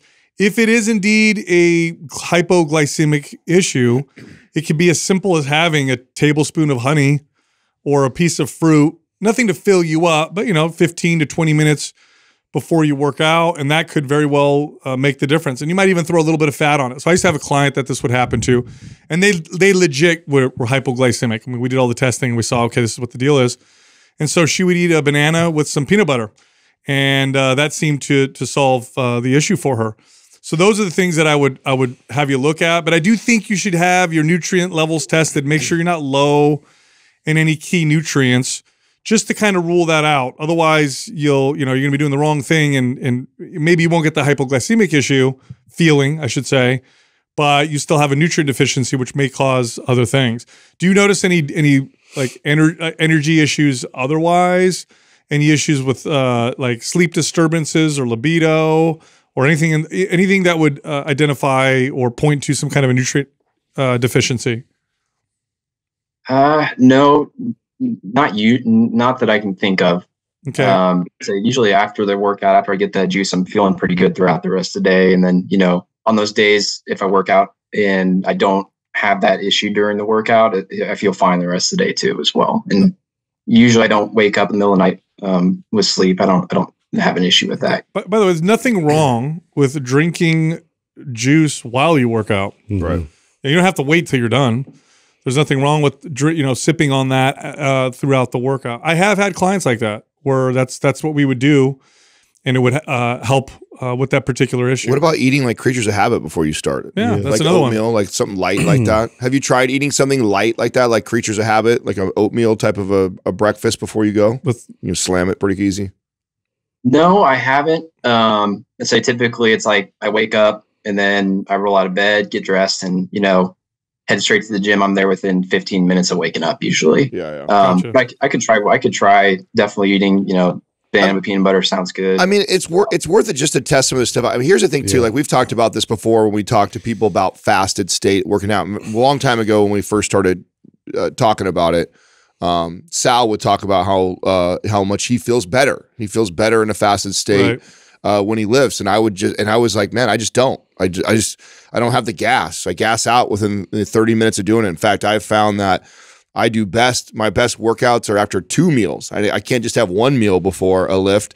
2 meals I need to really load up on some carbohydrates to have. It doesn't mean I can't do the workout, or it just means I just don't feel my best. And some people are like that. You may feel that you need just higher carbs, higher calorie before you go into a workout like that. And so that's what I would do if I just test it and see what happens when you either load up on a good high calorie, high carb dinner and or have like a, creatures of habit breakfast or a shake or smoothie before, or sip on something. All those things are going to help fuel the body. And if you start to notice, man, when I do that, I have good workouts and I'm fine. And then when I don't, I notice a difference. Then that's just, you're learning about your body. Do you notice a difference first thing in the morning when you get up? Like you're going to the gym, but you're like, oh, okay, I know it's going to be one of those days where I'm going to be depleted by the time I'm done. Or is this something that you don't even really realize till you start working out? Yeah, it's usually the latter. Yeah. So just, when I get into it, probably about 20 minutes in, I start kind of feeling just weak. Yeah. So bringing some food with you at that point, I think would make sense. Yeah, just based off what you're saying, like I said, I don't know if you have any nutrient deficiencies. We don't know what your blood pressure normally is at. Is that, by the way, is that high or low blood pressure? Do you have normal blood pressure? Normal blood pressure. Okay. All that's good. Look, based off of all the stuff that you're saying, my guess is that you probably would do well by eating something like I said, a banana with some peanut butter, or drinking some juice during your workout, and having a nice dinner beforehand. And the fact that you've already noticed an improvement because you've had a good dinner beforehand, that kind of points in the direction that I think just keep playing around with it. You're going to find the right combo. That's right. Okay, cool. All right. That's all I got. Thank you. You got it, man. All right, man. Take it easy, brother. All right. When you we're look like you needed some juice right now. when we're doing that, when we're like investigating and we're asking questions, I always want to fuck with someone like that. It's like, do you get weird feelings when you see men in Speedos or anything like that? It's because we're all firing, like inquiring. Do you get rashes, like very specific place in your body? Yeah. When you're not I just want to do it one of these times when we're doing that. Next time we're going to do it. When you go number 2, do you wipe front to back? Yes, the front, like some sideways? Off the use wall. double ply or just single ply? Is it that's really just a bunch of different questions. Yeah. I had this has happened with clients that I've trained, and once you narrow it down, because it could be all the other things that I said. And so here's what you don't want to do. I'll never forget. I had somebody crash out in a gym that I managed where they passed out, and we had to call an ambulance. Yeah, I've had the same thing. And I ran to go get candy to give them. Okay, because I thought it was low blood sugar. Yeah. And the paramedics tested them, and it was high blood sugar, so high the person lost consciousness. Wow. And the paramedic told me, had you given this person candy, you could have very well caused some serious damage. My God. So and I was a young, at the time, young manager, and I realized you got to test. You can't just guess, because you could totally do the opposite. And then here there's this weird thing that happens when you get really stressed with your workout or stressed in life. It can cause your liver to also dump a bunch of sugar in your bloodstream. So I had a guy who was pre-diabetic, and we would work out, and his he had no food or nothing. He'd work out, and his blood sugar would be higher at the end. He's like, I don't understand. I thought my blood sugar was supposed to go down. It's because the workout was a little too intense, and his liver just dumped all this blood sugar, and he would measure high blood sugar. So it's a lot more complicated than, it must be, hypoglycemia, type of deal. The best person that's going to know is the person. That's right. Yeah. Our next caller is Jim from Georgia. Jim, what's happening, Jim? man? By the way, that's the most perfect beard I've ever seen. That in my is a entire good life. beard. I feel like it's Damn, Jim. How'd you do that? We got you using Caldera yet or no? No, not yet. Oh, bro, we got to get okay. you on that. It'll look Caldera. even more perfect. That's right. All right, what's going on, man? How can we help you? First of all, I want to say I appreciate the work you guys do, and I'm so glad I found this podcast. I've been listening to you guys since August, and before that, it was just like whatever random YouTube I would find. It was like, you want bigger arms? I'm like, sure, I want bigger arms. And, you watch the video and you spend 8 minutes watching that. And then the next video plays and the guy's like, you want bigger arms? Don't do this. And it's pretty much everything the guy before just said to do. Welcome to YouTube. So, gotcha. So then, you get a pre-recorded message from Mike Minster, and he sounds like Orson Welles from War of the Worlds or something. And he basically tells you that everybody's full of crap. So you guys are great. All the content is like so easy to find. It's all in one place. And I love it. Love it. Thank you. Thank you, man. Cool. What you got for us? So basically, I've worked out on and off from, since I was like early teens. Never missed a chance to skip leg day. And I had an incident when I first got my first weight set when I was 14. And, the old concrete weights coated in the little plastic stuff that you get from like the outlet store. Yeah. Oh yeah. And first thing I wanted to do was see how much I could squat. I put the weight on the bar, put it on my back, and hit the ground. And, had something fall off, hit me in the head. So didn't really do squats anymore. So mainly focused on leg presses and stuff, when I had a gym membership or leg extensions. So I got MAPS anabolic, and like, you're forced to do squats. It's the first thing you got to do. So I did the pre-phase, lightweight because, it suggests you do like 12 to 16 reps. So I did like 95 pounds. Did pretty good and slowly increased that to about 115 over that 3-week period. Got into phase 1, did box squats, 135. I said, hey, this is safe. I got a seat. Something bad happens, I'm good. So I did 10 reps of that. Good. So I was like, well, I only got to do 4 reps. So I threw on about 155, I threw on 185, and like instantly got that mental thing where it's like, oh my God, I'm not sure I'm gonna be able to get this up. So I started wobbling a little bit, almost fell forward, had to drop the weight a little bit. I don't know if I overdid it or if I wasn't properly engaging my core or what, but it's when I get deep and then start my ascent, I get kind of shaky and I get nervous about, coming up with the weight. So basically my question was, are there other exercises I can do which will translate into being able to squat more? Because I can bench more than I can squat pretty much. Yeah. Okay, so let me rephrase your question. Yeah. That's PTSD, okay. by the way. Practice, my friend. I think what you're asking is, hey guys, can I not squat? No, I want to squat. I mean, this is kind of like then the answer is to squat. Here's the deal. Yeah. You went 50 pounds over You jumped up. Yeah, you leaped. what you did a box squat with, and you just started. So what you need to do, just like anything, look, anything you learn, you have to start slow, especially if you feel any fear or apprehension. If you start to get, here's the deal. Here's what happens with technique and form. Actually, this happens with anything in life. You go meet a pretty girl.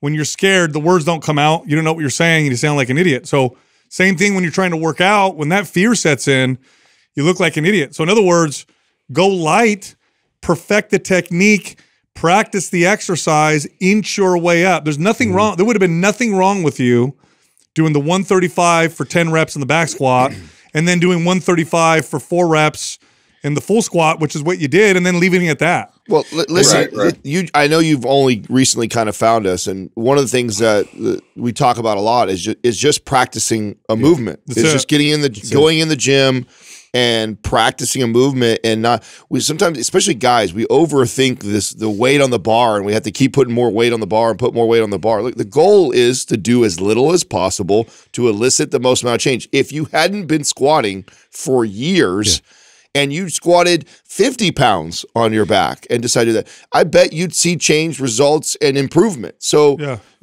was no reason for you to hop all the way up there other than the ego that us men have. You know, that's the thing. You just jump right to your potential. Your potential is massive, but you know, there's a real methodical way to get there. And we have to stick with that for now. We have to stick with that playbook and run it.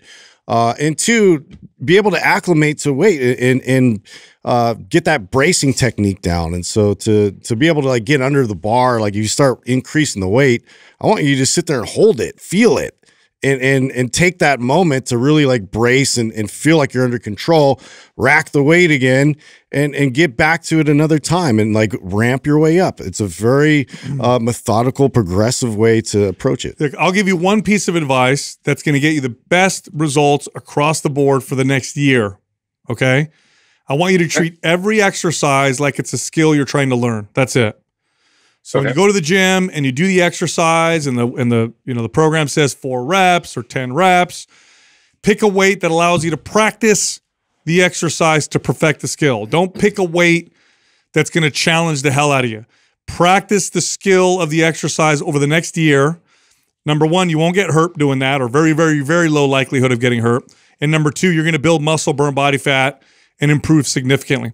After that year is up and you feel like, man, I got the skill of these lifts. Like, I got it. I know I can do it. Then you can start playing with challenging yourself. But you're not compromising results. That's the point I want to make. Because a lot of times people think, well, okay, well, I'll practice the skill, but that means I'm not going to get results for a full year. No, you will get results the entire time if you do what I'm saying. So every single exercise is a skill. And like any skill, the better you are at the skill, the more you're going to get out of it. So what I did, I've completed phase 1. I'm fixing to move into phase 2. What I did was I lowered the weight back to 135. And when I went down, I did, I think Adam mentioned this, and some of you guys have all said this, the controlling the tempo. Yeah. So I would go down and I would try to hold that. Perfect. You know, like a good solid 1 to 2 seconds, and then try to explode back up. Love that. That's great. That's amazing. That's how you should have started. I mean, the way your mindset of going into something like that, a lift that you hadn't been doing for a very, very long time, is back to Sal's point. Is just perfect the movement and put a weight on that's way lower than what you think you can do. And if it's so easy, then just slow it down. Slow it down and pause. Like Justin was saying, pause, hold it. Literally practice the movement. Yeah, just you want to get so good at the movement. You can do it in your sleep. You don't got to think about it. It's become that easy for you. And so approach your lifting like that.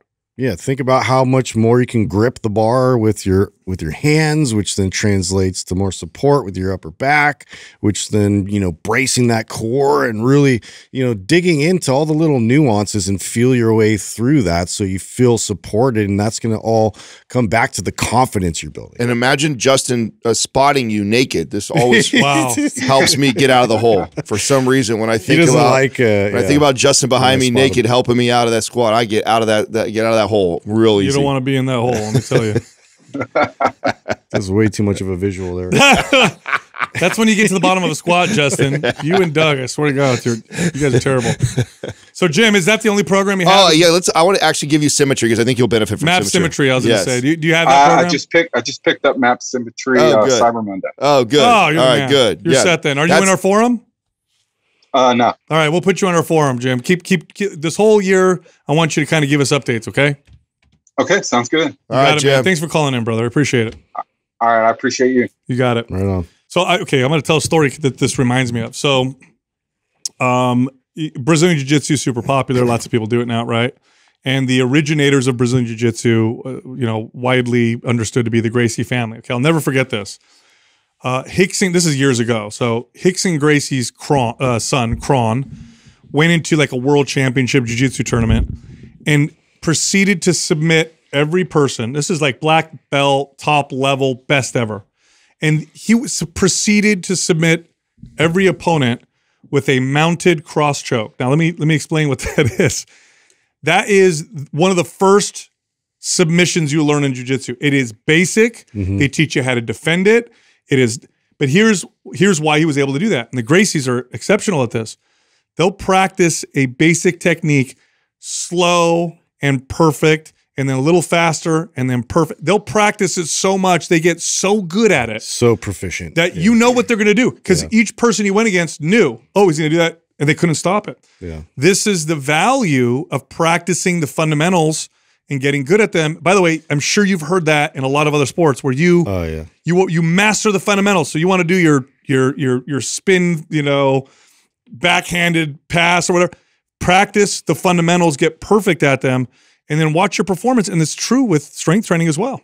Our next caller is Johnny from Scotland. Johnny, what's happening? How can we help you? Hey, how's it going?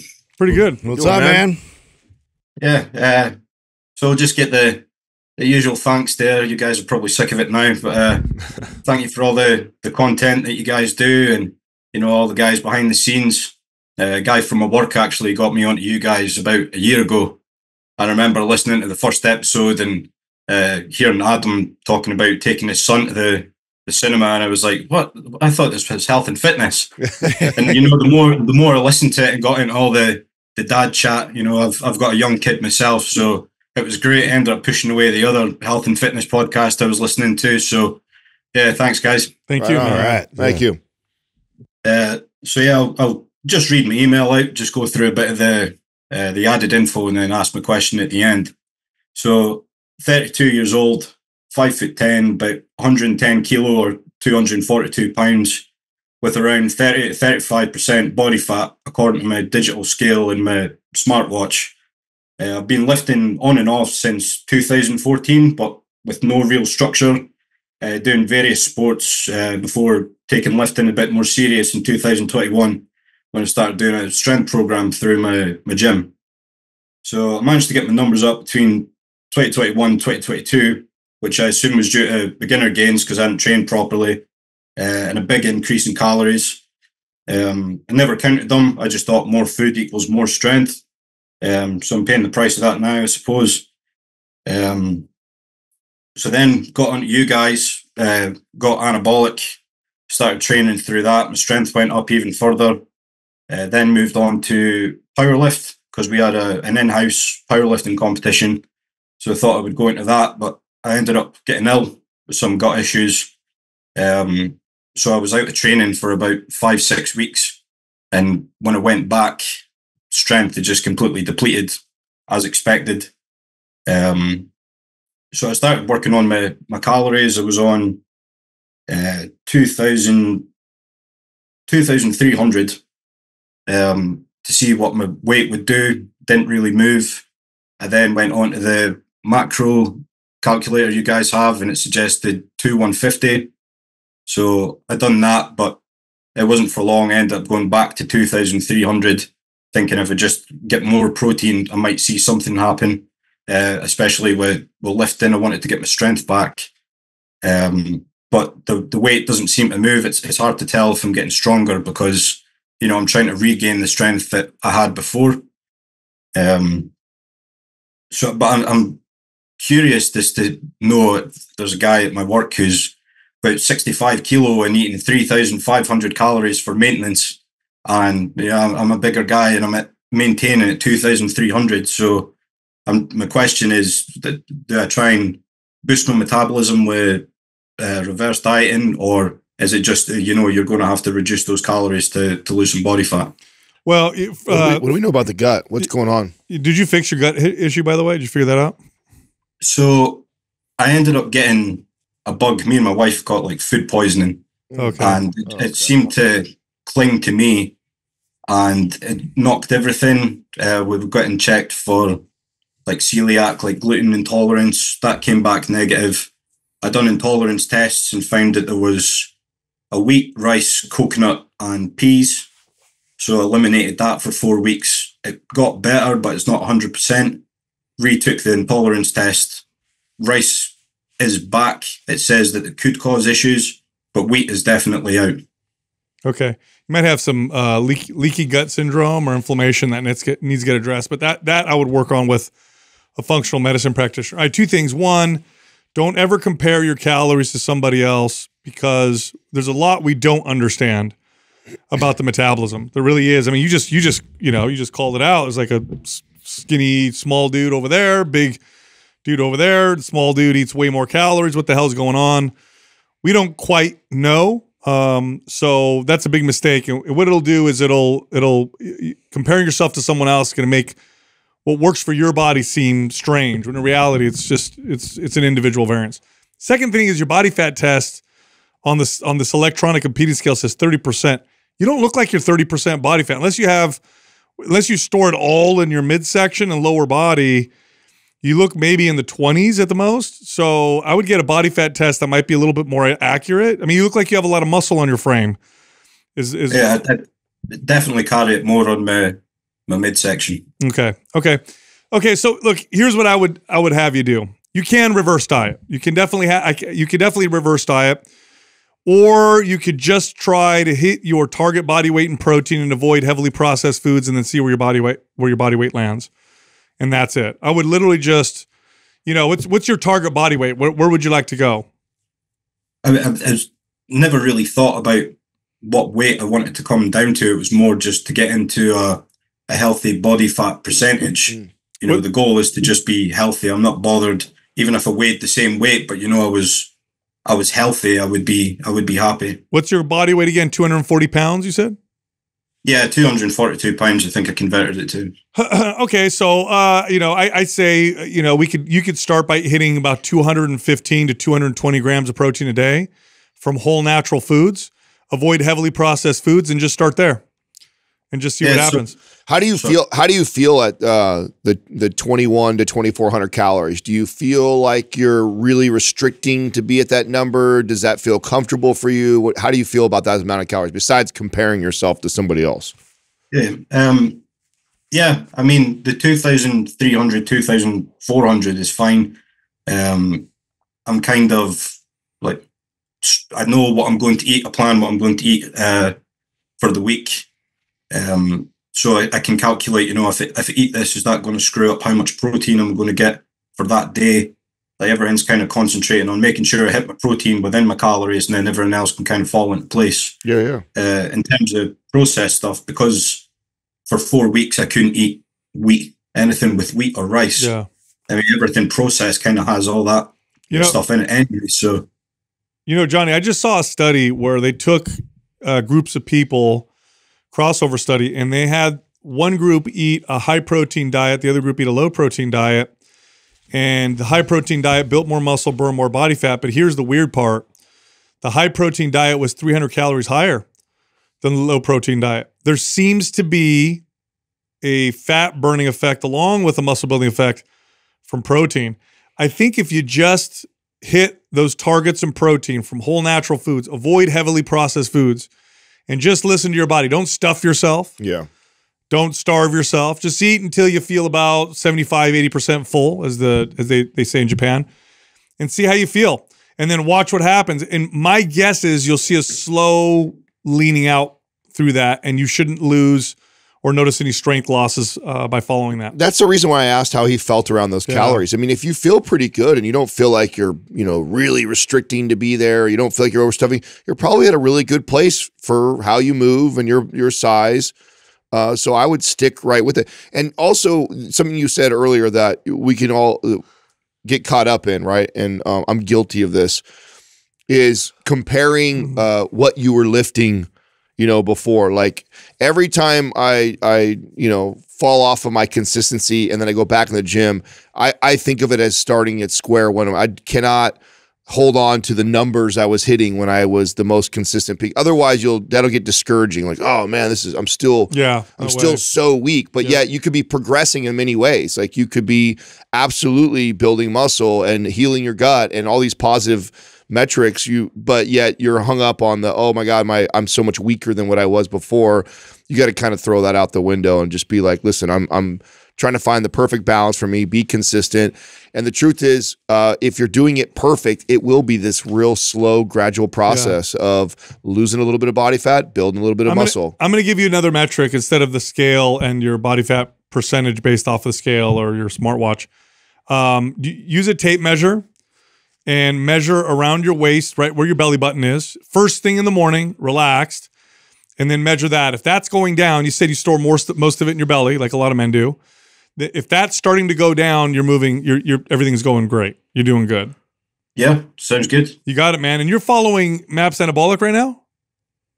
Yeah, I'm kind of hanging about in the strength phase because I enjoy that one the most, and I work offshore, so it's going to be hard to train in a gym on an oil rig offshore trying to lift heavy. So I'm trying to wait until I go there to move into phase 2, where I'm going to be lifting weights that they're likely going to have, or not going to go through the floor or anything like that. Do you have anything that helps you with mobility, like Prime Pro? Or suspension trainer with him going on the rig like that. I don't know. Are you allowed to work out on the oil rig? Yeah, there's a gym on the one that I'm going to has got quite a small gym, so it's usually pretty cramped. Oh, so it's kind of get in, get out. But I've got MAPS Prime suspension trainer. Yeah, suspension, rubber band. Yeah, I'm gonna send you. I'm gonna send you MAPS suspension, because then that'll give you some suspension trainer exercises you could do while you're on the rig. Cool. Thank you very much. You got it, man. Thanks for calling in, huh? Yeah. Cheers, guys. Take it easy, Johnny. Take it easy. I always picture like oil rig. You're like, you watch movies. And he looks like who would be. Yeah. I feel like that's the most manly job in the world. I don't know what the positions are. All I know is I see the videos where the water when they're it's like chaos, chains and shit. Somebody's arms almost getting sucked in. Yeah. So it's up there with one of the more dangerous jobs, isn't it? I think it's like that and crab fishermen and like something else. It's pretty crazy. No, for sure. Yeah, I hate. It's funny for most men. This is probably more accurate for men than it is for women. For most men, a simple waist circumference measurement is going to be one of the most accurate. That's what Doug does, right? That's your go-to. That's where I got it from. The scale is BS. Yeah, total BS. Yeah. So that's really the only accurate thing. The scale's fake Plus, news. most dudes don't want to lose weight. I mean, I don't know. Maybe I'm an anomaly, but I don't want to lose weight. No, you want to get leaner. Yeah, I was leaner to keep my weight. That's it, 100%. Look, if you like the show, head over to mindpumpfree.com. Check out our free guides. Also, if you're a trainer or coach, you have to sign up for our free 3-day training course for trainers and coaches that's happening in January. Doug, what is it? Is it mindpumptrainer.com? Yes, mindpumptrainer.com. Mindpumptrainer.com. Sign up. It's free. It starts January 15th. I'll be talking directly to you to help you become more successful as a coach or personal trainer. You can also find us on Instagram. Justin is at mindpumpjustin. I'm at mindpumpdestefano, and Adam is at mindpumpadam.